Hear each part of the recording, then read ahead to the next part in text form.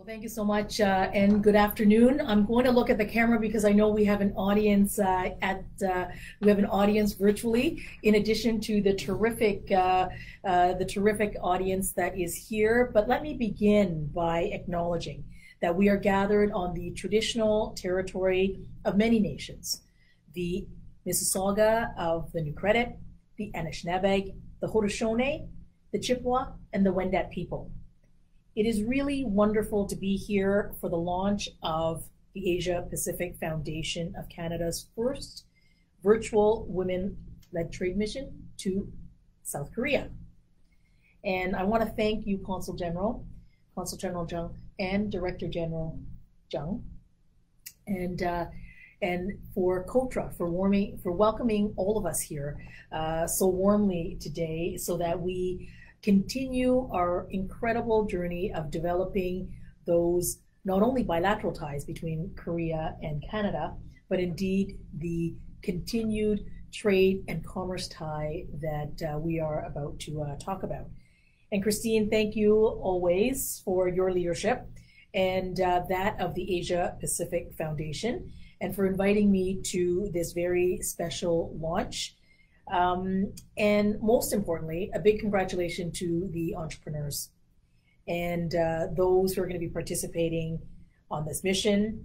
And I want to wish you all the very best, and I'm looking forward to your future successes. I want to thank the APF for their important work. And I know that the APF themselves don't brag, so I'm going to brag for them. They've spent the last 35 years deepening the economic and cultural relations between Canada and Asian markets through trade, through investment, and certainly through innovation. Last year, I was really thrilled to send APF and a delegation in fact, that was the first led women's business mission to Japan. And it was a terrific mission for all the women leaders and businesses who participated. And I think, if I don't have the numbers off the top, but I know that out of that mission, we did what missions are intended to do, to facilitate better trade relationships, but ultimately created business opportunities and business growth for Canadian businesses, and certainly for all businesses. And when I learned that the APF was going to plan a trade mission in February, I thought, this is terrific. I'm definitely going to be on that trade mission. And I'm definitely going to go to Korea. And this is going to be wonderful. But COVID-19 hit. This pandemic has changed our plans, and they changed the plans of so many Canadians. But even though much has changed since the beginning of earlier this year, advancing gender equality through trade still remains a commitment that is incredibly important to this government. And we know that women's economic empowerment is the right thing to do. We're here today because we know that advancing gender equality is crucial for business growth and global economic prosperity. Indeed, I think that's even more important now than ever before. Over the last few months, I've been working closely with my international counterparts, including Minister Yu. Minister Yu, for those at COTRA, it's not going to be, she is certainly no stranger, because she is my counterpart in Korea. She is the Minister of Trade. So we have been, we're committed to ensuring that our trade agreements and that our policies are indeed inclusive. And with gender equality and women's economic empowerment at the very core. And again, this is a real opportunity that we see for our businesses, our women-led businesses, to grow and to contribute to global economic prosperity for both of our countries. And because investing in women makes sense, according to a recent study done by the McKinsey Institute, let me just give you a couple of the numbers. Advancing women's equality can add up to $150 billion to the Canadian economy. and $112 trillion to the global economy.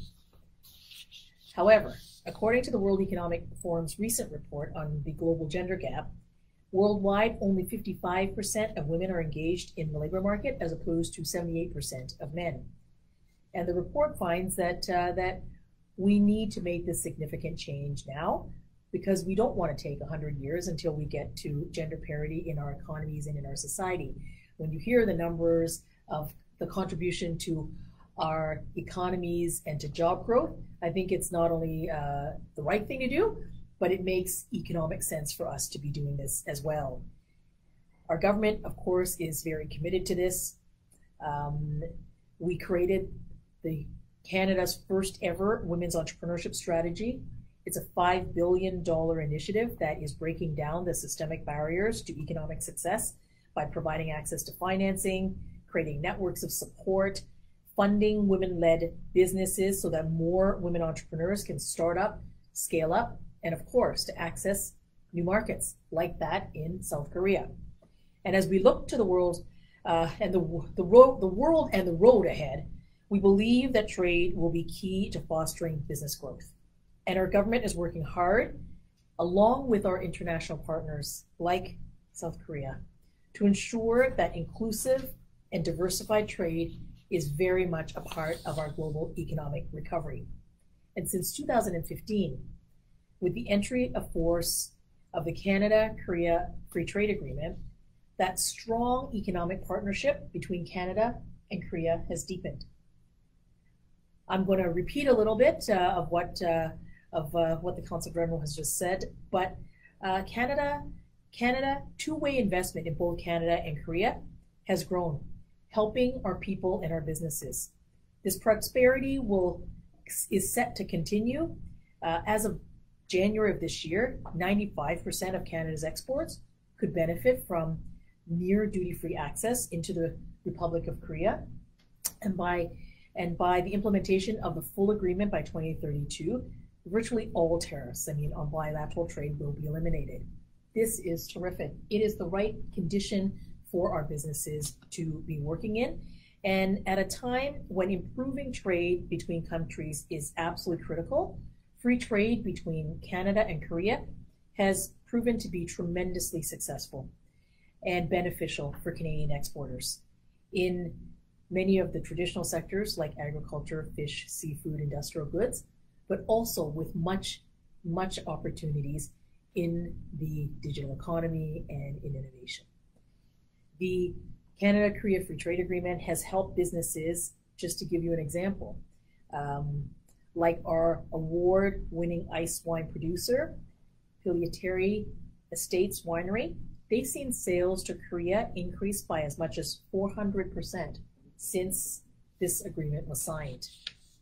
Creating more opportunities for our businesses is at the very foundation as well of a recent joint action plan to facilitate the flow of goods and services.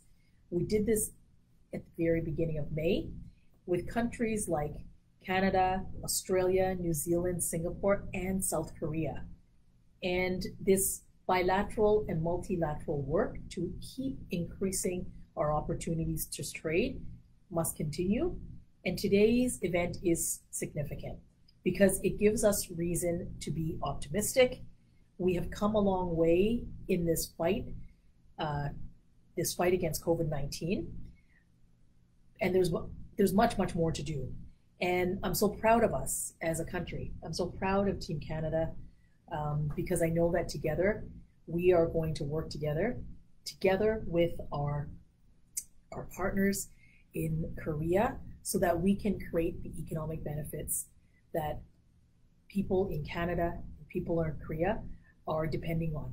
And trade and that open trade will help us do this. And I think together we can ensure that we will have an inclusive economic recovery. And I want those businesses to know that we're working very hard and we'll have your back all the way along with the APF, of course, who's going to put you through the the training session to get you all ready for the mission.